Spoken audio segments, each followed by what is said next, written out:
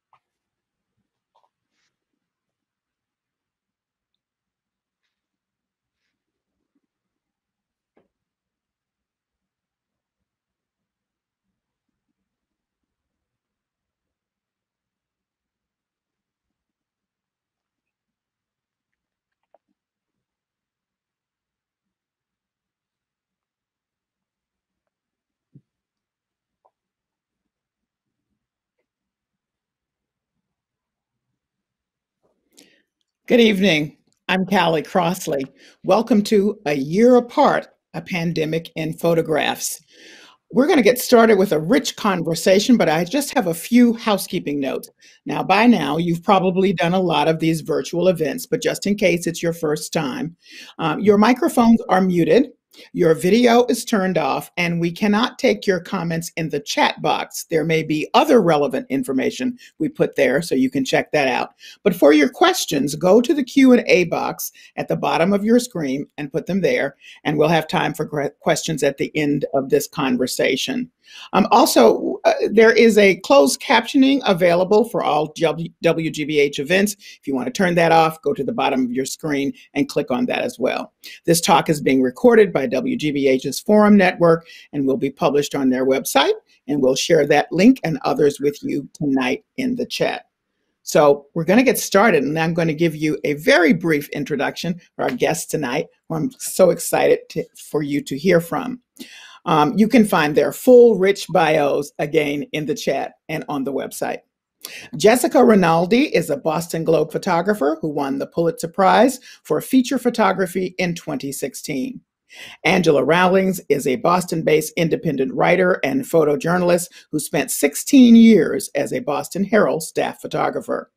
Meredith Nierman is director of photography at GBH with over 2 decades of experience as a photographer. She oversees photography and photojournalism for GBH and GBH News. And Brian Snyder is a Boston-based senior staff photographer with Reuters, who has been twice named Photographer of the Year by the Boston Press Photographer Association. Now, for our conversation tonight, we've grouped together so many of their wonderful photos that they've taken over the last year under themes. And our first theme is really the start of the pandemic, facing the threat. And Brian, your photo is up first, one of them. Here's the thing. A year ago, you were flown to Seattle, second week of March, to cover the pandemic. And this photo was taken outside the Life Care Center of Kirkland. People will remember that was became a very important spot as we started to learn about COVID. Tell us about that. Yeah, I mean, March 5th, I was on a street in Cambridge when Elizabeth Warren withdrew from the presidential race. And a week later, I was in Seattle to, get closer to the COVID story. The funeral, the nursing home was, I think, when everyone in this country realized the dangerousness of COVID, like the way the families couldn't visit their loved ones inside, the number of people who died there, like this really set the stage for everything that came after. Did you understand in that moment exactly what was going on? No, not at all. I don't think any of it. Well, I mean, no, personally, no. I mean, I understood in that, in Seattle, this is what it looked like. But I don't think there was any way to see that that was going to become what everywhere looked like. And as you're taking these photos, is it occurring to you this may be bigger than everybody thinks it is, or is this is just another day that, you know, of a kind of a terrible situation? I mean, now looking back, yes, absolutely. At the time in March a year ago, I didn't realize, you know, where this was going, that it would last a year, that it would take so many lives, that it would change so many lives. I don't think I didn't realize it. Let's switch to your photos, Jessica, and take a peek at some of what you were doing at the time. We're right. These are photos now that I think we've become familiar seeing, the ambulance photos. Tell us about what was happening on the ground as you were taking these photos. Yeah, I think just to put us back in that moment, this was, you know, in the beginning of April, right? So the whole state was locked down. The city of Boston was locked down. People weren't going outside. If we were going to the grocery store at all, we were going for, you know, to shop for 2 weeks at a time. People were really scared. So we got the opportunity to do a ride along with this EMS crew, and they do 24-hour shifts. And so we spent 24 hours with them. Mark Arsenal, the Globe reporter, and I did. And, you know, we just felt like if these guys are going out and they're doing this work and they're getting really close, you know, we sort of owe it to them to honor their story and share it with people. But it was a really scary thing to do. So at that point, you had a sense of the weight of it. Yes, I think at that point, you know, people were getting really sick and they were starting to die, and we understood. You know, it's interesting because the CDC had still kind of was flip-flopping on the mask, you know, sort of guidance. So I remember I had an N95, like we had them. We put them on when we got into the ambulance, but then we would take them off, which seems like crazy to me now. So I think we understood, but we didn't fully grasp exactly how it worked at the time. Like we knew that we were very close to COVID, obviously. And, you know, as a result of doing this story, because we got so close to it, we decided, both Mark and I decided afterwards that we would quarantine, just out of an abundance of caution. And luckily neither of us got sick, but, you know, we were very close to people with COVID doing this story. You were truly facing the threat. Yeah, in that moment. Yes. Mm-hmm. Angela, let's take a look at some of your photos under this theme of starting the pandemic and facing the threat. And I wonder if maybe you can answer the question that I'm sure all of you felt, because now Jessica was just saying she was feeling that the weight, as did Brian. Did you start to feel that as you're taking these photos? These are amazing photos, all of them. Yeah, this one was still early on in March. It was one of the first testing sites that I had access to. And I think it was when we were just really starting to realize that it was a major problem. I don't think we realized how long that it would last. I think we thought maybe it would last a couple months. But at that time, we started being more and more careful in covering different situations. The first couple months, I was just wearing sort of a fashionable scarf to cover my face. We didn't really have proper masks to use at the time. I had one N95 that I would only use if I went indoors somewhere, but that was around the time we were starting to avoid that. Did you feel personally under threat, or personally vulnerable? Yeah, I did.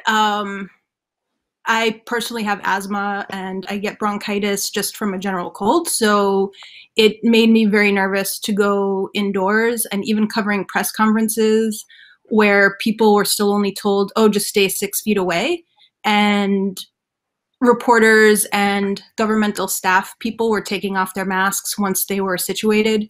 And I don't think they were thinking, like, photographers have to move around a space to take photos, and we have to get up close. Like, we don't have the luxury of working from home. We actually have to be out on the street. In fact, one of you said that you really felt like you were, well, you are, Meredith, I think it was you, essential workers, really, on the front lines, like so many other essential workers, because you can't really be far apart to do your work. right? Yeah, exactly. Yeah, there's no, I mean, you can take a screenshot on Zoom, but that's really not what was needed here. There's no getting around that. Photographers have to go out in the field and get close to the things that we're documenting. So in that sense, I think very much frontline essential workers. So Angela, we're looking. Go ahead, sorry. Jessica. We were considered to be frontline workers. We were cleared in the beginning to go out and to be able to go out and document this stuff when everything was shut down. So, Angela, we're looking at your photo of a wake and burial for Anne Lyon. And I'll note that earlier on, Jessica had a picture in a funeral home. So we're going to take a look at both of these sets of photos. So first, Angela, tell me about this wake and burial. So this wake, normally there would have been a full funeral and mass and big burial. Instead, it was limited to a brother and sister and their immediate family members. They commented to me that there would have been minimum 50 people present. They would have been joking and telling stories and then maybe going to a pub afterwards to, kind of share their pain and also their love for Anne Lyon. And they were not able to do that. And that kind of, you see the empty chairs, you see the space in there that normally there'd be people hugging and holding each other. So that really hit me, that people can't grieve. People really need touch and company when they're grieving, and this has really taken that away from people. Let's go back now to Jessica, to your photos in the funeral home, because Angela's photo evokes a lot of this, but we're now, even at the start of this, we're talking about death and dying. It becomes more prominent. And the way we find out about it really is through your photos, because none of us, we're all at home under a state of emergency. So we don't see this. And only the people, as Angela has said, who are very close to those who are dying. And even then, they can't get close. So Jessica, there was a particular conversation about this photo of yours with the woman in the casket and the feet. It strikes you, of course, because it's startling. Talk to us about that. Yeah, I think that you can't escape in a pandemic, that death is a very big theme, and it's something that you have to figure out a way to illustrate. And I tried to do it as delicately as I possibly could, but I also wanted people to connect with this, and I wanted them to understand that this is real, that this was a funeral home in East Boston. They were overrun. In a normal month, they would have done maybe 25 funerals. In this past April, they did 71. They had nowhere to put the bodies. They were bringing them into what would have normally been a tribute lounge, where people would have gone to take a break from, the wake or something, to have coffee.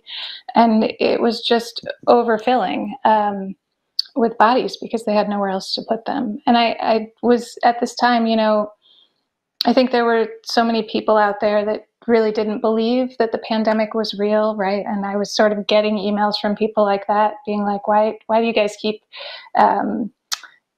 telling these lies about, hospitals being full and people dying? And I thought, okay, we kind of need to put a photo like this out there so that people can understand that this really is real, and it's affecting so many people who couldn't be with their loved ones, like Angela was saying.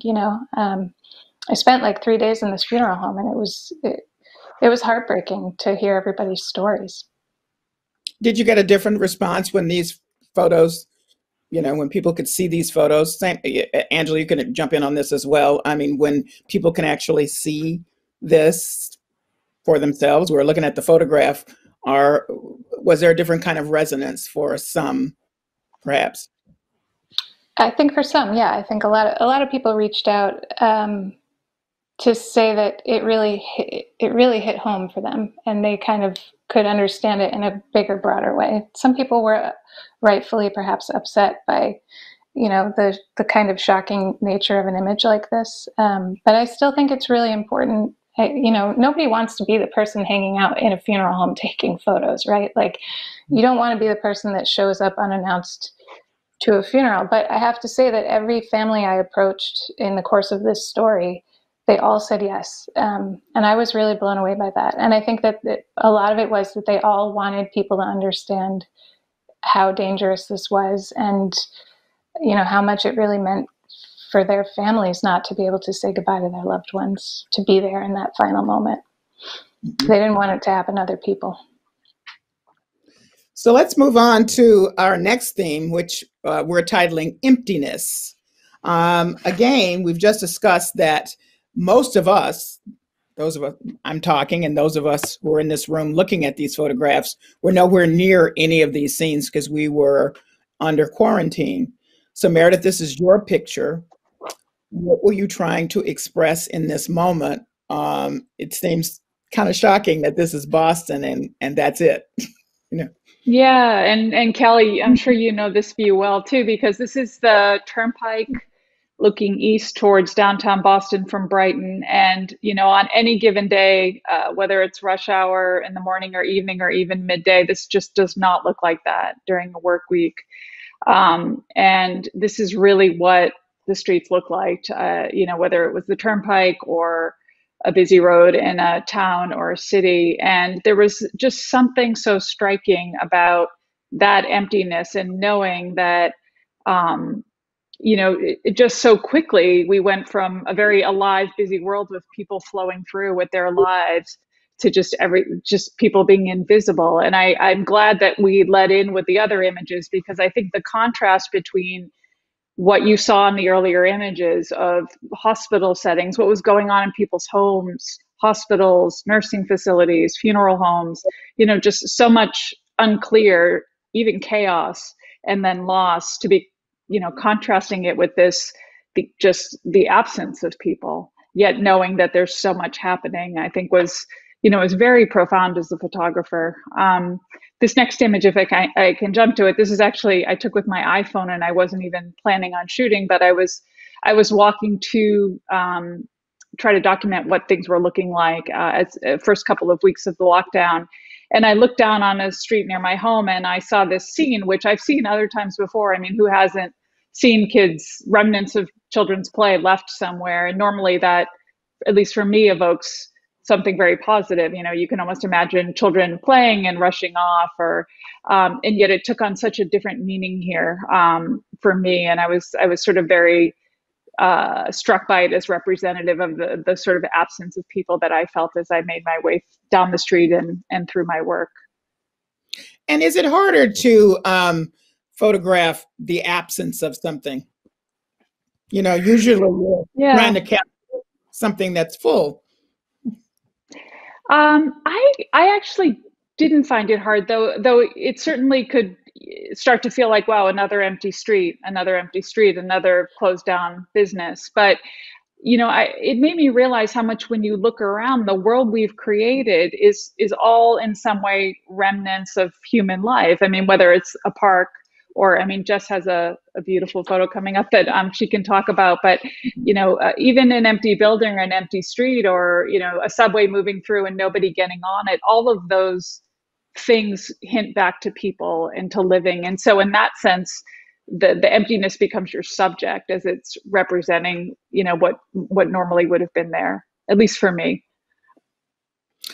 Jessica, I think when we see in your photograph the kids' playground, just as Meredith was talking about seeing that ball and being reminded of children, I think the absence of those voices, it's almost palpable when you see that in your photograph. I assume that's what you were going for.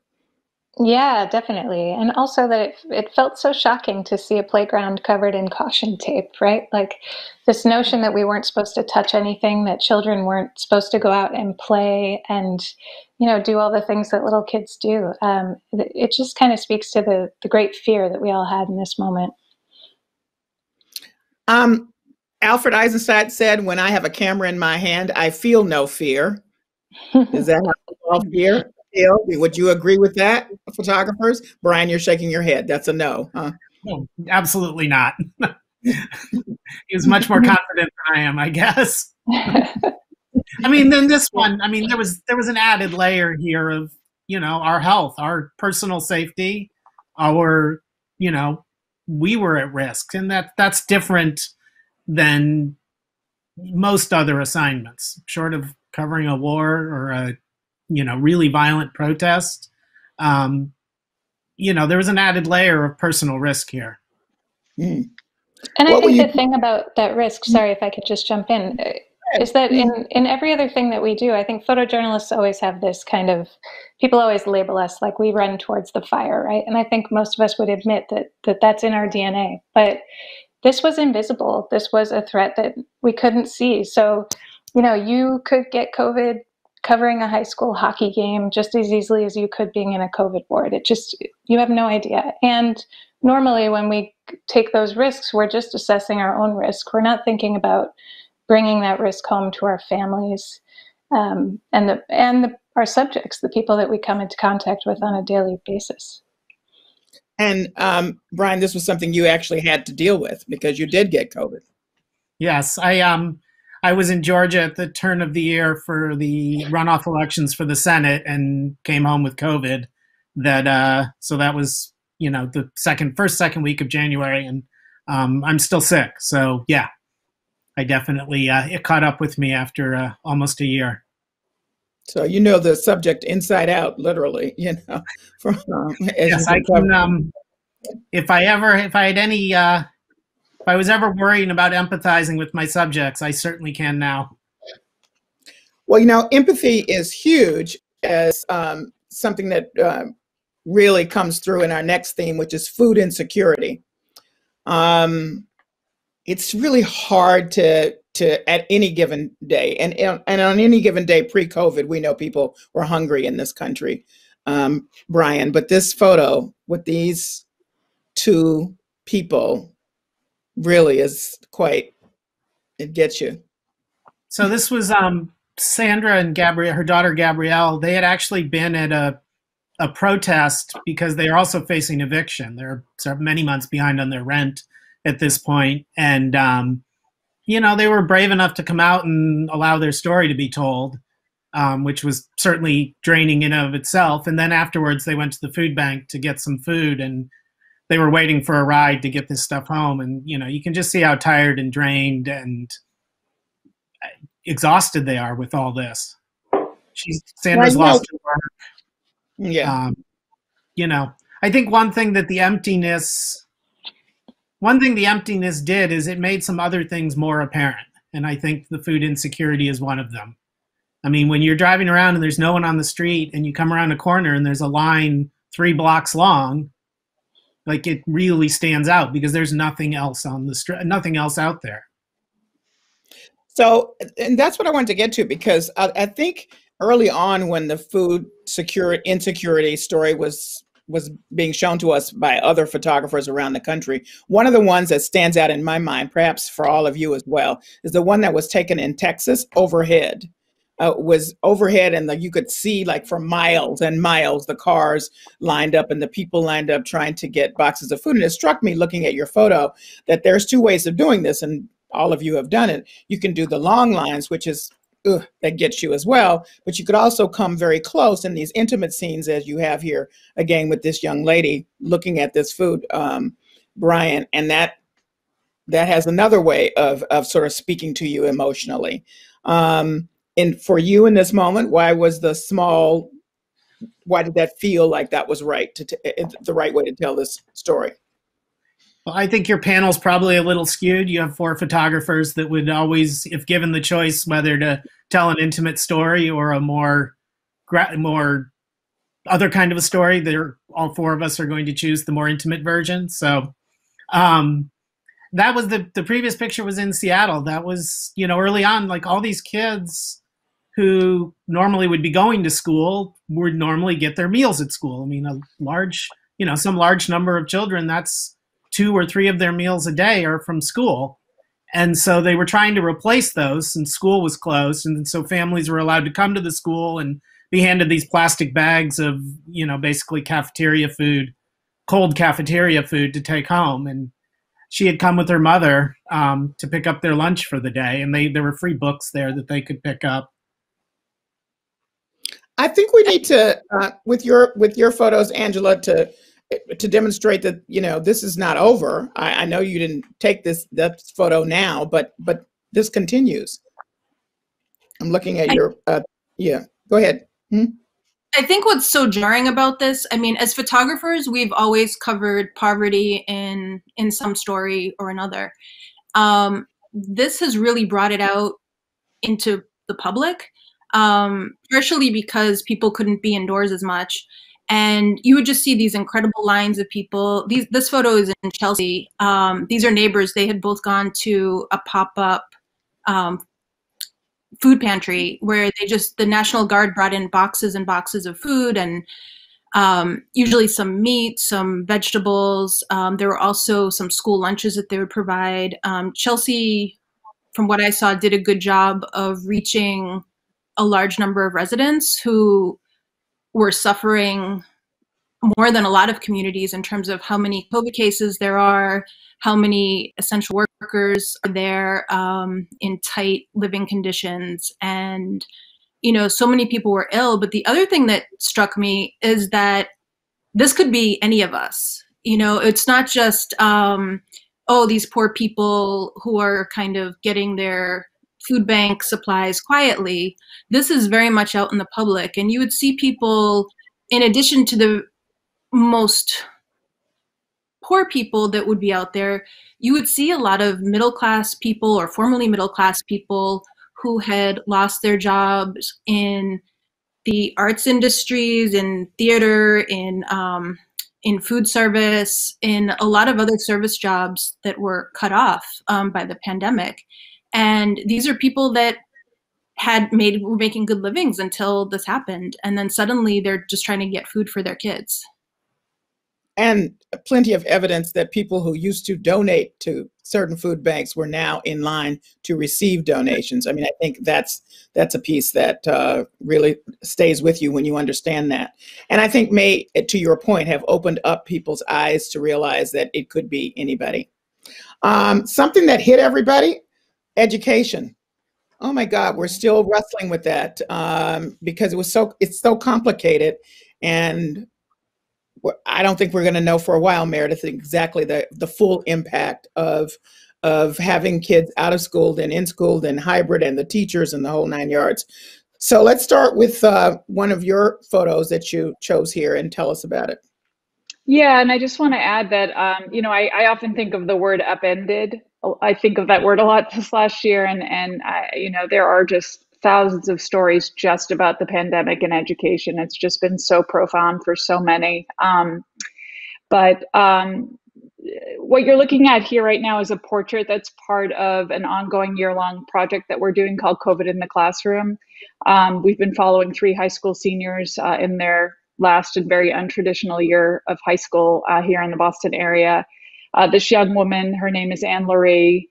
She's a senior from Everett High, and she has been learning from home remotely and experiencing her senior year that way, and actually applying and getting into college. I was very interested when we began this project of really trying to understand and document her learning environment and all the other kids' learning environments. And, I think one of the most important things I want to say about this photo is part of some of what you can't see, which is behind her, it's a very small bedroom. There are 2 beds. One belongs to her sister. She shares a room with her sister. There's a young cousin who lives in the house with his mom. He kept coming in because, he loves her, and, that's her school day is interrupted regularly in that way. And yet she's been, a deeply committed student who's made her way through this year. And the next one, if you could advance. This is Thomas. He's a senior. He lives in South Boston. He goes to Boston Latin School, and he lives with his family of 5 in this 1,000 square foot home in South Boston. And I don't know how well you can see, but this is his classroom. I think he's probably about 6'2", and definitely still growing. I think he's grown since I first took this photo. And he uses this little tray table here that the family had just used for games and things like that. And every day he does his classes in this highly trafficked area in the main room of the house. And I think that, and I'm sure everybody's seen that, kids' learning environments, have just really been, to use my word, upended this year. And I've just been amazed at the kids I've met, just how they are making their way through, and also really, really struggling. This other photo here, I'll just quickly say, is Acton Boxborough High School getting ready to go back to school in September. And this was sort of the feeling of how classes needed to start off this far apart in gymnasiums. Wow. Yeah. That's really, wow. Jessica, let's move on and talk about some of your education photos, because this story was so amazing in all. It wasn't just at home. It wasn't just at the school. It was everywhere out in the community, as it turns out, Yeah. I think at the Globe, we have an education team, so we tried to cover kind of as many aspects as we can. I think if you can go to the next photo, maybe. I can't remember where it is in the sequence, but, this photo, I could talk about this one. This was, right in the beginning, sort of when everything shut down. These are high school seniors at Revere, and I just happened to be kind of driving through Chelsea, and then I drove into Revere. I was just looking for people. Brian was talking about that emptiness, right? It was really hard that was one of the challenges, was to find anybody out at all. And I cut through the back of this high school parking lot, and I saw these kids all camped out. And it was funny to even approach them because, you were trying not to get too close to anybody. So I was like kind of shouting from a distance, like, hey, I'm with the Boston Globe. But they were high school seniors, and they were trying to figure out what the rest of their school year would look like. The question still at that point was like, are we going to be able to have a prom? Are we going to be able to have a graduation? Those were all questions that sadly, they weren't. We know how those panned out in the end, but in this moment, they still weren't sure. And then this photo is of a boy with autism who, had to do his classes at home and had reverted to some of his sort of tendencies that he had gotten past, but he was kind of regressing. And I think that this was such a big part of the story, right? With, kids that sort of high needs kids couldn't be in school, couldn't get that kind of attention that they needed to get. And we're always looking for a way to, try to put a face on these issues, because I think it's one thing to read about them, but it's another to be able to kind of feel somebody's situation. So that's always the goal. You want to humanize all of these numbers, and we're in a time, we're at the end of a year when every day we started with the numbers of who died and who was hospitalized, and to some large degree who was in school and who was not and who wasn't. So to be able to put a face on what was happening is really quite something. This is another one of these photos that's just sort of, at first I looked at it, I thought, why are we looking at a carpet? Then I realized, oh my God. Yeah, really the whole space. This was at Boston University. They had taken I think it was normally like a ballroom, and they turned it into a classroom so that they could hold a big lecture and be able to safely socially distance. And when I walked in and saw this, we were sort of doing a quick story about what it was like to be at college.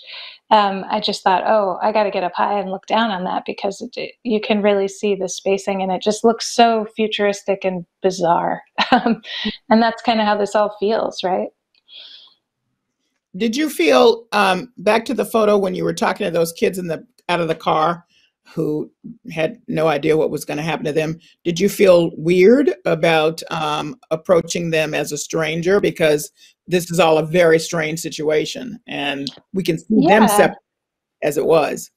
Yeah, I felt, I think a big part of our job is approaching people out in the world all the time, right? But COVID really changed that, because first of all, we were just getting used to wearing masks all the time. So, you can't smile, you can't do all the things you would normally do to disarm someone.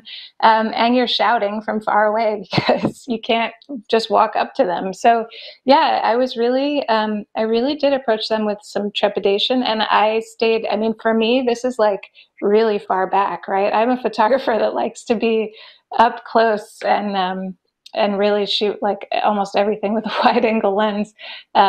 So yeah, to kind of be pushed back. And I can feel almost in this photo my fear of, imposing on them in this moment.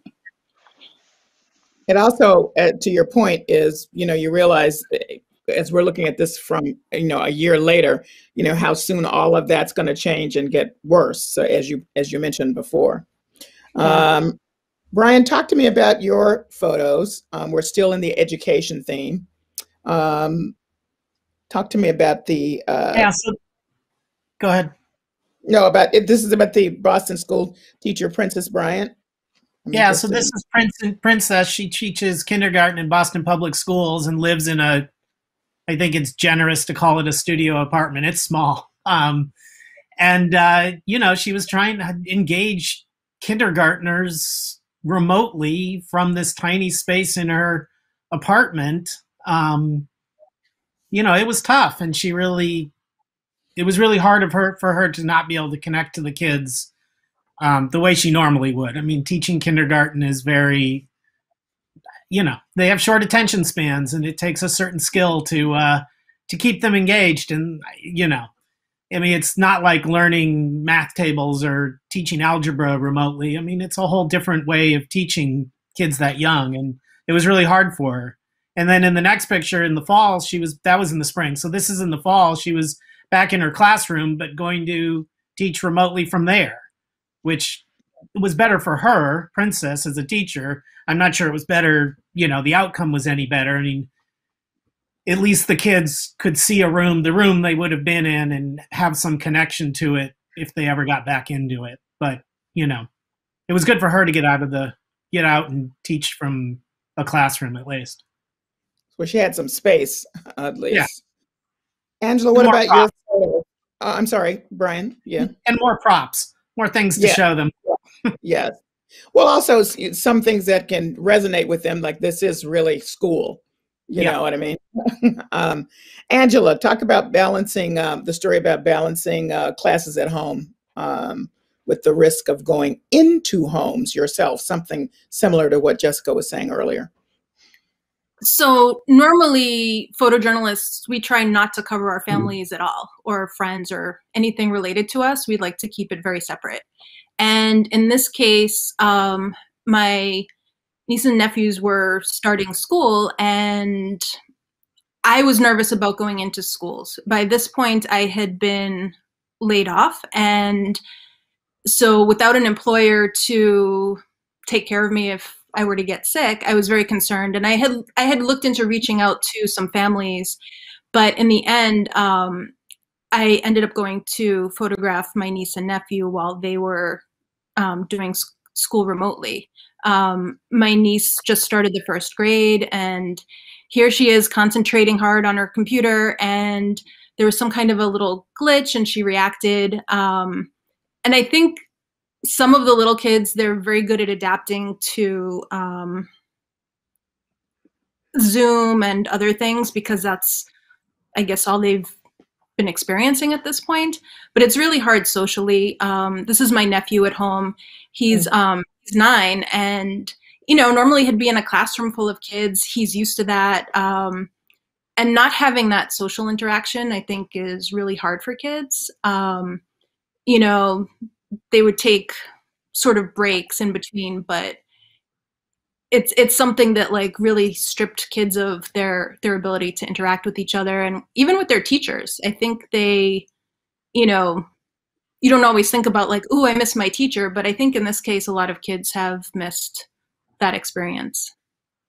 Well, you have an interesting contrast, because the little furrowed brow on your niece, so close, so tight on her face, so you can really get that frustration of what's happening. And then with your nephew, it's a little bit more space, but it's the same kind of, isolating, limited situation. You've just managed to show it in 2 different ways. And I'll say that they're very lucky to have a home where they can be in separate rooms while they're doing school. I've seen there's a lot of families that don't have that. They are cramming 2 or 3 kids in a room, trying to do their work together while, the parents are also trying to work from home, or may have had to, quit their jobs to take care of their kids. So I think there's a whole spectrum, but you know, even in this situation, it's still difficult. All right, let's move to our next grouping. We're calling it daily life. And I was taken with something that you said earlier, Brian, about because all of us were locked up, most of the time we were learning about daily life, even on our own blocks, from what you all were doing, because you were the people out and about and being in various daily lives. Well, the only life we were having pretty much was inside. So that made a difference. But Angela, we're starting with your photo. And wow, it's really, that's something. Yeah, so these two little girls are used to playing together every day. They're best friends. They live across the street from each other. And normally they'd be next to each other. And in an effort to still connect, they lined up all their dolls across the street. They were making up little stories and playing together while their parents kind of watched from a distance. So it was interesting to see how people were adapting to this. Because I think when this happened, driving by, did somebody tell you about it? How did you find this moment? A reporter actually found this family because we were searching for a family, you know, or people who were just trying to cope with the situation. And so the reporter found this family. And one thing that happened is I went down there, the reporter did not. And it was all the way down in Franklin. And so it's quite a drive, although it was a lot faster without the traffic. So yeah, so I mean, it was one of those things where we're going out there and we're interacting with people. And normally you would go up to the parents and talk to them for a little bit, but they were 20 feet away, you know, and even with the little kids, it felt so far away, so distant, when normally you'd be up closer to establish rapport with people. So it just, that part of our job became harder, that you couldn't connect with people you're photographing in the same way. I just think I'm taken with the fact that they fell into this as their daily lives too. This is what we have to do. So we'll just play across the road from each other. Here's another photo and is this to show us just how very few people were on public transportation? Because that's what it reads to me. It's how it reads to me. I was actually sent to find, to show how crowded the T was, because somebody had complained. I think there was one train early in the morning that was very crowded. But by the time I got there was almost nobody. And I was waiting around, like, where are people? And finally, these two people showed up, and they're sitting on opposite ends of the bench. They're masked. And that was kind of just what I saw there. It was, even to try to show any sort of crowd, there were just a couple of people off the train. And that was, I believe, in March. So it was still early on, and people were starting to stay home more. But also, they're both masked and staying apart from each other. So we're having the message that this is nothing to play with. All right, Brian, father is waiting to hear Drive Up Confessions. This is in Chelmsford. Tell us about it. Yeah, they apparently people still had sins to confess, even though they were locked in their houses. This church they just put out the word they were going to do it, and the cars were like, you know, out onto the street waiting to line up to. There were two priests in the parking lot, and you drove up and rolled down your window and did your confession and drove home. So he's just waiting for Father Brian's just waiting for the next car to pull up. How many cars would you say were waiting? 30 cars probably waiting. Some cars had more, like 3 people in the car that all needed to do confession. So I mean, it was, I you know, when I went there, I was like, you know, I had no idea. There could have been like no cars, but there were a lot of people. Well, that in itself is an adjustment, because someone else is hearing your confession. You can't even have your privacy in that. Well, they worked hard to keep it like, I mean, those cars are pretty far apart, and no, I meant the people in the car. If you have 3 people in the car, Yes. If you have a secret from your family, it's secret no more. Okay. Meredith, tell us about your photo. I'm waiting to see it. Oh, yes. Okay, great. Thank you. So this, as businesses slowly began to open up, I was looking around a lot to see what that looked like, especially, I think with the first phase of reopening, the guidelines were very strict, but also it was the first time businesses ever had to deal with such guidelines. So I think, they'd be quite different now. This is a hair salon in Roxbury, and I had gone in there, and they did their best to have chairs 6 feet apart. And but part of why I wanted to take this photo was there are so many things in people's lives that just require contact and proximity. Not just the hug and the hand holding and the support, but getting your hair done or doing certain things in a grocery store. And so I sort of feel like this is a business sort of struggling to stay open and be a part of the community and provide service and as safely as possible. Mm-hmm. The next one?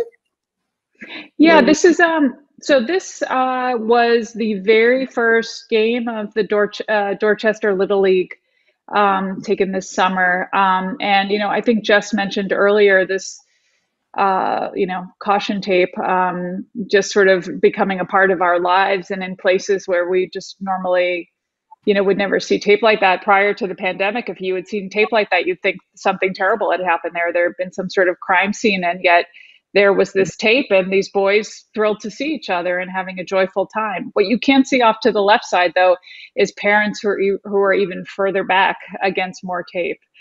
So that's also another interesting aspect of this image that's not quite visible. Yeah. Okay. Jessica, you've got this photo about Thanksgiving travel that's pretty interesting. Oh, this is another picture of daily life before we get to, this is yours too, Jessica, but I was particularly interested in that one and the next one. This is pretty poignant. Yeah, this was at a moment where, cathedrals had kind of reopened, but they were sort of looping off, trying to socially distance the pews. And yeah, so this was another one where you're kind of like hesitant to approach someone, right? And it's for me, religion is always a really tough thing to photograph because you want to be really respectful. Yeah. So luckily I actually ran into this guy outside, and I was like, hey, where's the part of the chapel that's open? And he's like, oh, I'm going there. And I was like, oh, great. I'm with the Globe. Can I photograph you while you're in there? But you're still tiptoeing, and it was just a way to kind of show, he was obviously very devout coming out at this point. Yeah, anyway, and then to go to the next one, the Thanksgiving travel was just one of those, go to Logan Airport to see what's happening, right? Because nobody was really supposed to be traveling for Thanksgiving, and of course people were, and so I had gone there and I was trying to figure out ways to photograph it, and as I was going back to my car, these guys started running down the terminal, so I just lifted my camera and banged off a couple of frames. But to me, this is like one of those moments that kind of shows how much COVID just permeated into every aspect of our lives, right? Like even just a kind of happy-go-lucky photo like this there's so much, it's tinged with so much fear and uncertainty. And we're going to start through some of these photographs because we have many more to get to before we conclude this program. So Jessica, just the next one is the two people. Next one of Jessica's. Let's see it. Here we go. That's two people separated by, I assume this is Thanksgiving as well, right? But I don't want to spend, I'm going to try to move along here. So tell me briefly what's happening. Yeah, this is just inside a nursing home in Medford. This woman was able to see her mother for the first time again. They started allowing visits, but you had to be behind plexiglass. And, they had these microphones in case you couldn't hear each other. So It was kind of like karaoke. But not. Brian, your the next photo of yours is quite striking because this really is daily life. It's a lot of stuff going on in this photo. This was back in Seattle. This was a couple that were trying to they were so afraid of being in the city because it seemed like there was more COVID there and it was scarier and more dangerous. So they have this school bus that's converted to a camper, and they were out camping. But even that early on, she was doing a kung fu class virtually through her iPhone while her husband was cooking breakfast. We're going to move past your next one. People will recognize cutouts in the sports arena. As you say, there's one person in there really taking a photo. That's pretty interesting. But I want to move to our next category, which is protest. As everyone knows, there were several pandemics going on. One was the coronavirus one. The other one was racial reckoning. And these photos, Jessica, you were out and about taking photos. This happened, I think, as people will remember, pretty much after George Floyd, which was in May. So I don't know quite the date of this photo, of your photos in this section, but let's take a look, and maybe each of you can give me a quick summary of what you were seeing. So Jessica, I'll start with you. I mean, what you were seeing when you were out on the streets. Yeah, I mean, I think what was striking, just in terms of the pandemic, about the protests, where it was the first time that we had really been in large groups of people, right? So there was something about that. I remember when the first time I showed up to cover a protest and I saw hundreds of people walking across the Boston Common, and I thought, oh my God, I have to get in that crowd, right? I had just spent months trying to keep my distance from people, trying to avoid people, but there's no other way to do this job. You just have to do it. You have to just get in there. So there was, but I think it also spoke to how passionately people felt, I mean, just how moved people were, that they were willing to risk their health to go out and protest, because this was a really, obviously a big deal. So yeah, I'll pass it along to the other people because I think they have more photos in this category than I do. Yes, Brian, give me a quick summary of what's happening in your protest photos. The reason that we put these two pictures in is I really feel like at least for me, it was really hard to separate COVID pandemic from protest and racial justice protests from, like, they were always intertwined. So in both of these, they could be read either way. There was no getting away from one or the other while you were there. And so we sort of chose these because they show the way it sort of came together. Angela? This was from Indigenous Peoples Day march in Boston. And like the others said, I think the fact that people were coming out in a pandemic shows how important the issue of racial justice is. And people were coming together. And I will say that at these marches, fortunately, the majority of people were masked and doing their best to maintain social distancing. When covering some of the Open Up the Economy marches and some Trump rallies, a lot of people were not masked, and it was very frightening to have people literally feeling them breathe on you, which may be gross in another situation, to know that it could be literally fatal or contagious at the very least, yes. Mm-hmm. So it was an experience. Mm-hmm. Meredith. Yeah, just really quickly, this is a photo from a protest in the fall in Nubian Square, sort of in memory of Breonna Taylor. And part of why I included it is sort of this merging of protest and memorial. To me, that has been such a profound thing over the last year. So you can see here that there are a few young women, but the one in the front is holding a flower up. And soon after this, they marched down to City Hall, where things were quite different after that. But this moment was really poignant. So the next category is politics. Sometimes it's really hard to remember that, even though as intense as that campaign was, with so much going on with coronavirus, that politics was also a big part of what was happening, and you all were everywhere doing that. I want to just push through these photos and just stop on maybe two, Brian and Angela, because they're opposite of each other in content in some way. So Brian, talk about your second photograph. This is your first, which is at the vice presidential debate. But let's go to the second one. Yes, there we go. Yeah, like with the protests, there was no separating. In some ways, there was, the politics and the campaigning was intertwined with the pandemic, and it became incredibly politicized. And so this pair of pictures sort of brings home that point. This is clearly a person that doesn't think much about mask wearing. And then you go to Angela's picture next. There we go. She can take over. Oh, this was just a pop-up mask distribution at Revere Beach, and people were all taking the masks. And this family, they were fixing the masks so that it would fit their little boy, and they were obviously more concerned. They were taking the advice of the CDC and Revere officials. So, and they had already been wearing masks, but a lot of people at that point didn't have access to a lot of new masks. So some people were just wearing the same one that they had. So people were very appreciative when they would get free masks. Meredith, we're going to run through your photos here. A lot of political ones. Let's take a look. This is local politics. Obviously, Senator Markey, I believe we were in Dorchester here. And this was the last stretch of his campaign. Okay.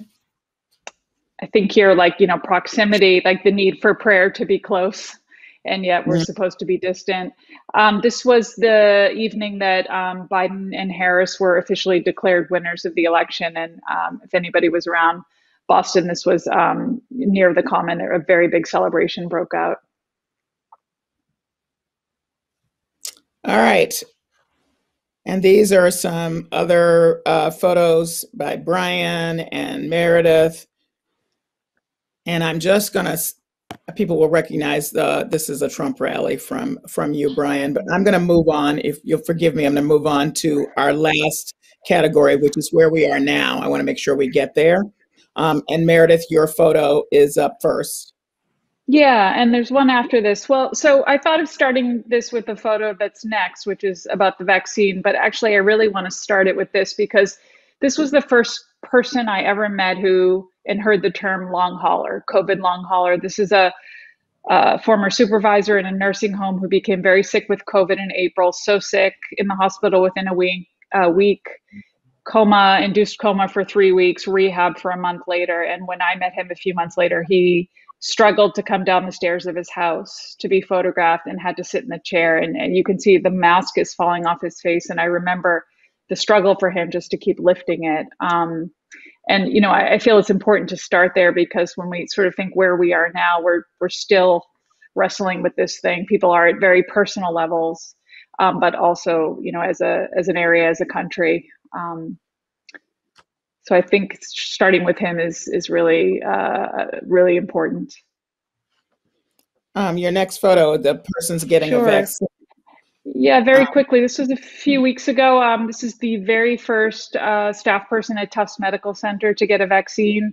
Doctor, I apologize for not remembering her name. You can see the difference between the portrait, which is a very intimate thing, and this was a press event. But she received the vaccine, as well as many other staff members there at Tufts, and people at other hospitals in the area did as well that week.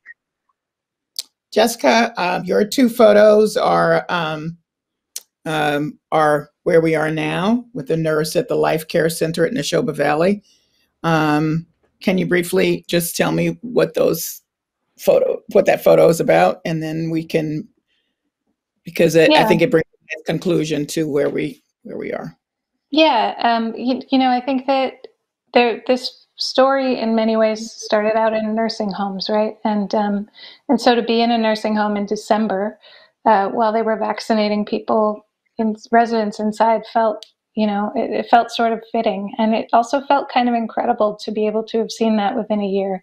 A virus come, the scientific community figure out a way to get a vaccine and to get it out to people. We would never have envisioned ourselves being inside a nursing home months prior to this, right? So this was kind of, in many ways, it's been a really nice light at the end of the tunnel, like a beautiful thing for us to be able to see, right? Because we have seen so much horrible stuff when it comes to COVID. But I think if you look at the next photo, we're also still in it. I mean, so this was a couple weeks after I shot that, the nursing home vaccines. I'm in Worcester in the DCU center that they've turned into a COVID field hospital.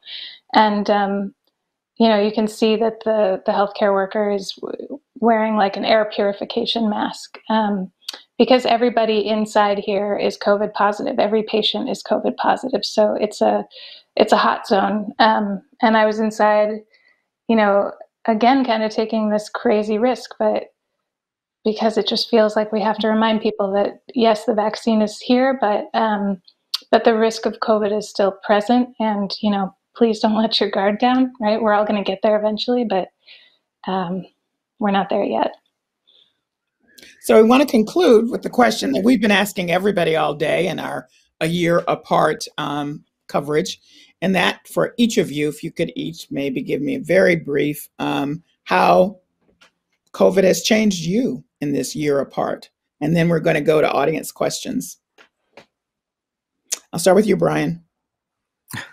Well, the obvious thing is I got sick and still am sick. But aside from that, yeah, everyone's risk tolerance is unique, is personal. But for me, as a photojournalist, if I wasn't willing to go out and cover this story, why would I be a photojournalist? So I guess it sort of reaffirmed why I do what I do. It's sort of for stories like this. All which right. recognizing that, I also brought that risk home. Jessica? I think that I've aged like a decade in this past year, if I'm being honest. It's just been this constant undercurrent of stress and worry. But, I think the flip side to that is that I'm more grateful than ever to all the people who have allowed us into their lives to document them, especially in a year like this when just allowing us to be there at all is a risk, So, yeah, I guess that's how you got changed. Okay, all right. Okay, Angela. Well, for starters, I lost my staff photography job due to COVID, which starting a freelance career in the middle of a pandemic is difficult, but it's given me time to work on my writing, work on personal projects, and do research for long-term projects that I've been kind of desiring to do for a long time. So in some ways, that's the silver lining. But yeah, so it's been an interesting time. Meredith. Yeah, I think my answer is similar to Jess's answer. I think it's really heightened for me the feeling that, getting back to your quote from Eisenstadt, like what, no fear. Well, I do have fear. And part of the fear I have is that I always do right by the people who open their lives up to me and to our reporters and telling their story. And this has been a deeply challenging year in that way, because just people are going through so much. And so I just feel a constant acute sense of that, I think. So not necessarily a change, but just going from a strong sense to, just heightened all the time awareness around that and the power that I am carrying around when I show up with my camera and making sure I do right by people. Well, a more hopeful quote, photographs open doors into the past, but they also allow a look into the future. That's Sally Mann. So we're transitioning to your questions, and I have a few. Some of them are similar. So a couple of people asked, was there one photo that just encapsulated, what the pandemic work that you did said in one photo? Somebody put it as pandemic on a plate, if you had to pick one. Anybody? Is it okay to say I can't? I think this pandemic and, we've only even now in this hour hit a fraction of what I think we'd want to talk about. So I hate to have this answer. I always do this, I'm told, I never just give the straight answer, but There's no pandemic on a plate for me at Okay. all.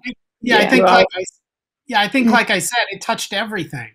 It touched Okay. how cities looked. It touched politics, protest, food, what you ate. It touched everything. So I don't know how you would put that in one picture.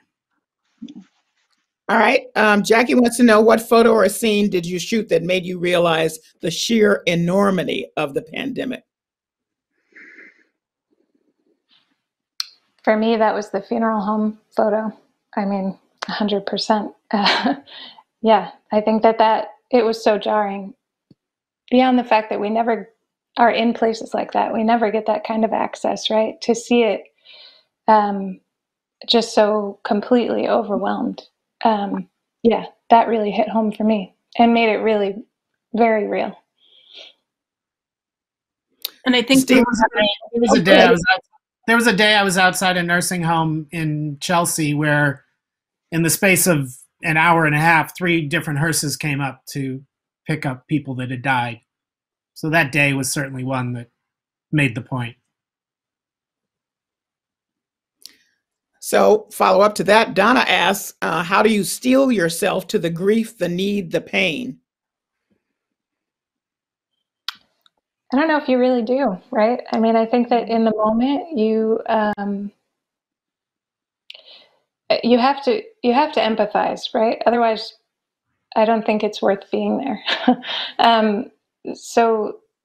But you're trying to remain professional, and I think that doing this work is always difficult for that reason, because yes, these in the end they're photographs, but for you they're a series and compilation of moments that aren't exactly yours, but you were present for, right? So it's a hard thing to entirely divorce yourself from, but you have to remind yourself that you're just there to kind of bear witness and to try to not bring it all back home. And I think the enormity of this situation, I think we just feel like there has to be documentation of what's going on for the years to come.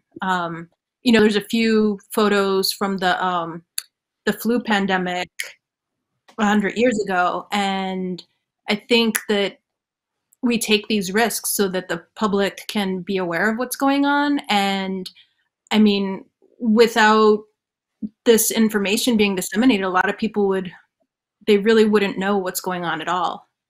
Right. Stanley and another person whose name I can't find right now ask, have you ever thought this is too personal and it shouldn't be shared?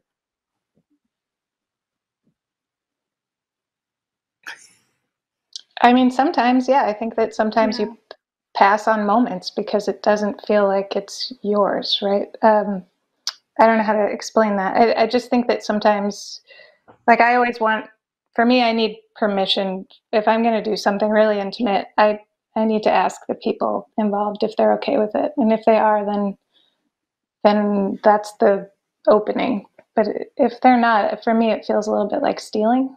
I might be alone in that, but that's just me. Yeah. Anybody else? Agreed. All right. Nancy asks, has the pandemic changed how you make photographs? I mean, we're working with masks on that fog up our cameras. So just the physical sense of all the protection we need to wear just to work. We're further away from our subjects.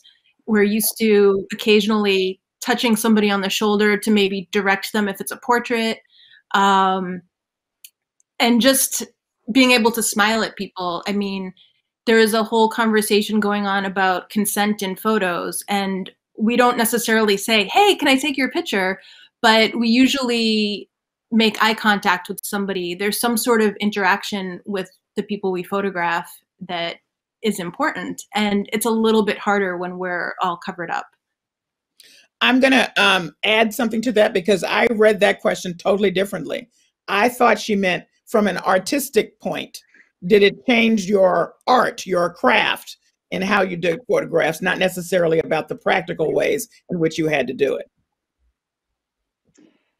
For me, actually, Yes. That's a good I question. think it can go both ways. I getting back to what Jess said about photographing with a wide angle lens. I think when things are better, I'm going to be far less likely to use a long zoom lens. I feel like this whole experience of struggling to get close now has just shifted for me the feeling of being far away and zooming in. It's made me want to get closer, I think, and be even more intimate in the moment in that way. It's led me to feel like that somehow that will just feel even more authentic.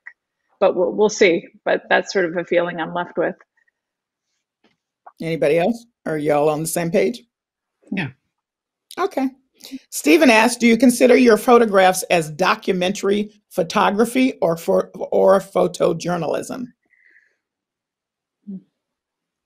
I don't think of those two things as being different necessarily. So is that to me, photojournalism is a document of history and of the moment, and hopefully documentary photography is the same thing, right? I think the difference for me, at least, has been, in past years, I've been able to spend a lot of time with my subjects, like months, and that feels almost unethical in a moment of a pandemic. So maybe it's less of a hardcore documentary in that regard, but it's still definitely a documentation.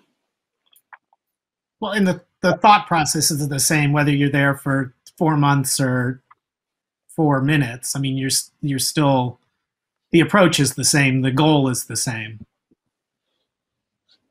Nancy asked, this is a good follow-up to that. How will this time change how you approach assignments post-pandemic, whenever we get there?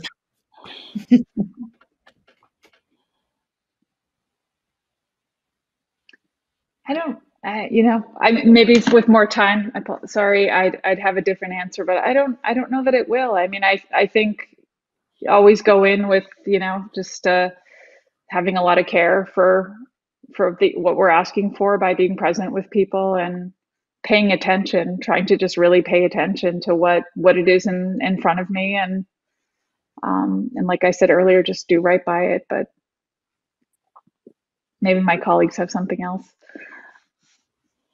No, I think what we're saying is that, what makes good photojournalists and photojournalism and is the same. Like, this didn't change any of that. So what we're going to do when we take pictures in the future, maybe we'll be better photographers for the experience, but the how and why and we do it shouldn't change. All right. Is there any one thing, I would ask each of you, that you would want people to take away from having experienced a year through your eyes and your photographs tonight?